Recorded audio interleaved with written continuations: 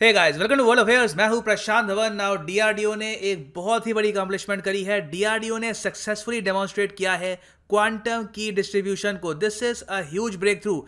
इस टेक्नोलॉजी के पीछे चाइना और यूएस बहुत काम कर रहे हैं और फाइनली डीआरडीओ ने यहाँ पर एक सक्सेसफुल डेमोन्स्ट्रेशन करके दिखाया है। यहाँ पे आप देखेंगे आर्टिकल है टाइम्स ऑफ इंडिया का, DRDO successfully demonstrates quantum communication between two laboratories. और इसको लेकर डीआरडीओ ने ट्वीट भी किया है और रक्षा मंत्री ने अलग से यहाँ पे कांग्रेचुलेट भी किया है डीआरडीओ को। यहाँ पे आप देखेंगे रक्षा मंत्री जी Rajnath Singh congratulated DRDO team for the successful demonstration of QKD communication. Now अगला स्टेप क्या होगा, इसरो यहाँ पर कैसे इन्वॉल्व हो सकता है, डिस्कस करेंगे इसको। बहुत कुछ आपको जानने को मिलेगा, मगर सिंस हम यहाँ पे बात कर रहे हैं डीआरडीओ की तो आपसे क्वेश्चन पूछना बनता है। क्वेश्चन आपके सामने ये है कि रिसेंटली डीआरडीओ ने फ्लैग ऑफ किया था पहला वरुण अस्त्र।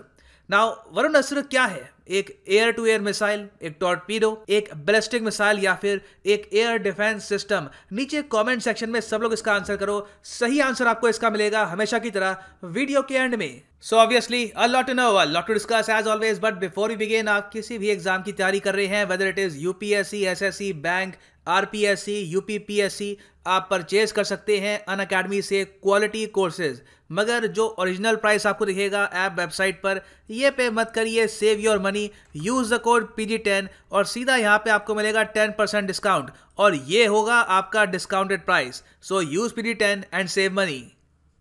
नाउ डीआरडीओ ने जिस टेक्नोलॉजी का यूज़ किया है, ये टेक्नोलॉजी अपने आप में काफ़ी साल पुरानी है। ये ऐसा नहीं है कि इंडिया में डेवलप हुई थी, ज़्यादातर आप कह सकते हैं वेस्टर्न कंट्रीज़ ने इसको डेवलप किया था। मगर आज के समय फाइनली कंट्रीज़ ये जान चुकी है कि इस टेक्नोलॉजी में काफ़ी यूज़ है for military and commercial purpose. नहीं तो वैसे आप अगर रिसेंट हिस्ट्री में देखो तो ऑस्ट्रिया पहला देश था दुनिया का जिसने एक बैंक ट्रांसफर किया था यूजिंग द क्वांटम की डिस्ट्रीब्यूशन। यहाँ पे आप देख पाएंगे आर्टिकल है 2004 का, first quantum cryptography bank transfer इन ऑस्ट्रिया।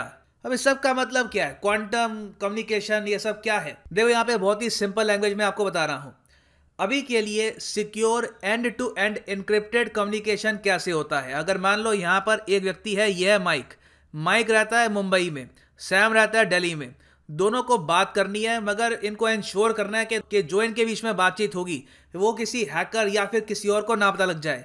तो यहाँ पे ऑब्वियसली अगर मान लीजिए हाइपोथेटिकली स्पीकिंग, माइक चाहता है कि सैम को ये एक वर्ड सेंड करे, वर्ड का नाम है वेपन। तो ऐसा नहीं है कि यहाँ पर ये बस टाइप कर देगा WEAPON, नहीं, यहाँ पर W का बन जाएगा 5, E का बन जाएगा एक्सक्लेमेशन मार्क। इस तरीके से एनक्रिप्टेड फॉर्म में ये मैसेज भेजा जाएगा। नाउ ये तो काफी हद तक कॉमन नॉलेज है कि एनक्रिप्शन दुनिया भर में यूज होती है, मगर एंड टू एंड एनक्रिप्शन में क्या होगा कि माइक एक की भी प्रोवाइड करेगा सैम को। की प्रोवाइड करना बहुत ही इंपॉर्टेंट है क्योंकि सैम को कैसे पता लगेगा कि माइक का जो एनकोडिंग सिस्टम है वहां पे W का क्या मतलब है, WEA को कैसे लिखा जाता है। तो इसकी एक प्रॉपर की होगी जिससे दोनों के बीच में काफी सेफ कम्युनिकेशन हो पाए।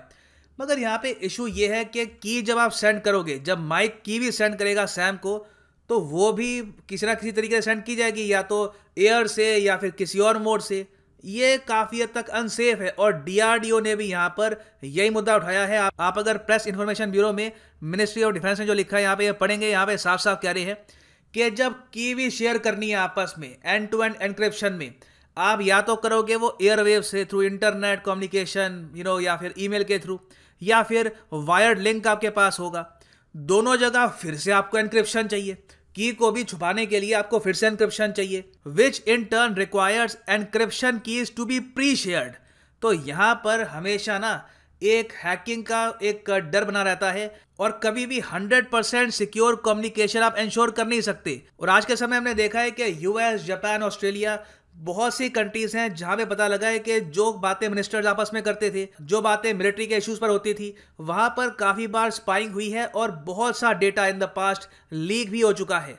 तो इसको अवॉइड करने का एक रास्ता है क्वांटम बेस्ड कम्युनिकेशन। इसमें हम ये करेंगे कि जो की सेंड करनी है, जिससे पता लगेगा कि यहाँ पर जो लिखा है 5, 6, 9 #Q9, इसका मतलब क्या है? क्या इसका मतलब एनिमी है, फ्रेंड है?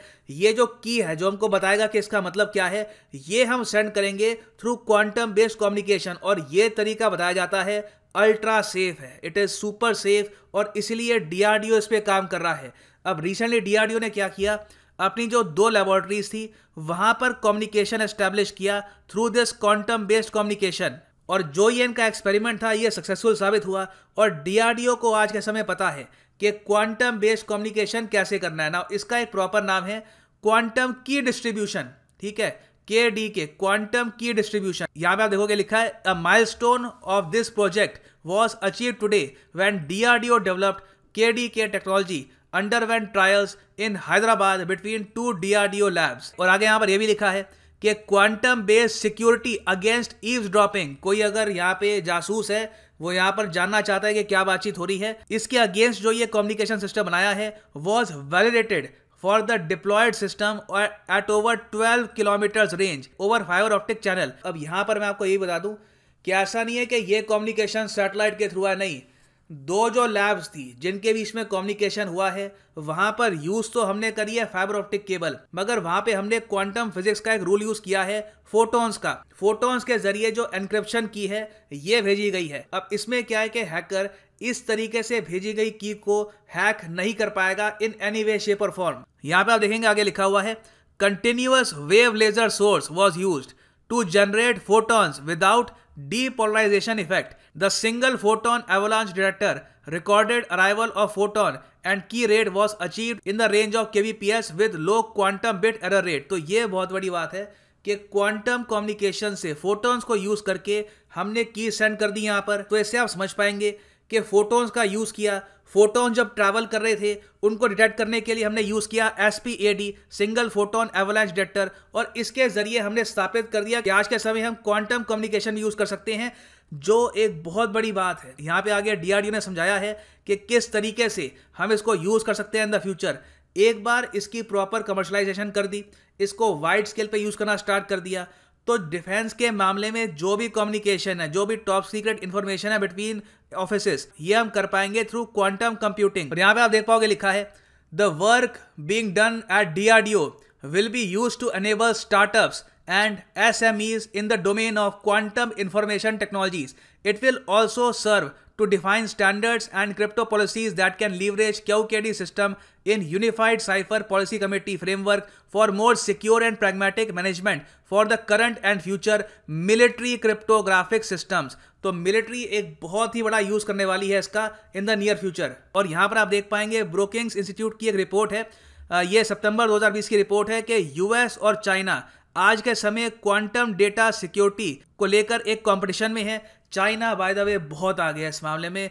रिसेंटली चाइना ने क्या किया था कि एक सैटेलाइट भेजी थी 2019 में, जहां पे इन्होंने क्वांटम कम्युनिकेशन एस्टैब्लिश किया था ग्राउंड स्टेशन और उस सैटेलाइट के बीच में। यहाँ पे आप देखेंगे साइंटिफिक अमेरिकन का आर्टिकल है from 2019, China reaches new milestone in space based quantum communication. तो चाइना इसमें देखिए बहुत आगे है। इन्होंने यहाँ पे फाइबर ऑप्टिक्स का भी यूज नहीं किया, स्पेस से यहाँ पर लैंड में फोटोन्स को कैसे भेजा होगा, it is really quite remarkable. और यहाँ पे आप देख पाएंगे एक और आर्टिकल है, China claims quantum supremacy with satellite test. तो देखो अगला काम यहाँ पर यही है कि अब क्वांटम बेस्ड कम्युनिकेशंस में हम सैटेलाइट को इन्वॉल्व करना स्टार्ट कर दें। यहाँ पे आई थिंक इसरो आएगा और उम्मीद करते हैं कि आने वाले सालों में जिस टाइप का टेस्ट चाइना ने किया था वैसा ही टेस्ट इंडिया करे। मगर मैं आपको ये बता दूं कि ये जो टेक्नोलॉजी है इसको कमर्शियली अवेलेबल होने में हो सकता है कि 5 से 6 साल लग जाए, क्योंकि अभी इसमें काफी काम होना बाकी है।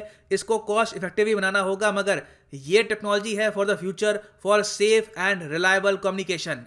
ना वापस आते हैं अपने क्वेश्चन पे। The Defense Research Development Organization recently flagged off the first Varunastra, which is ये एक टॉर्पीडो, एक्चुअली ना सिर्फ एक torpedo, it is a very special torpedo. ये है एक हैवी वेट टॉर्पीडो और इस टॉपिक पर मैंने वर्ल्ड अफेयर्स पर एक वीडियो भी बनाई है, so do watch that video.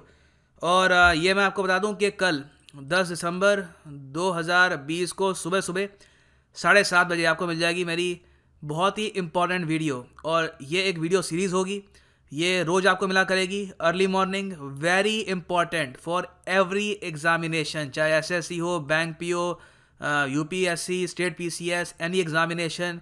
Current affairs पढ़ने का जो तरीका है it will completely change, it will be रेवोल्यूशनाइज्ड tomorrow at 7:30।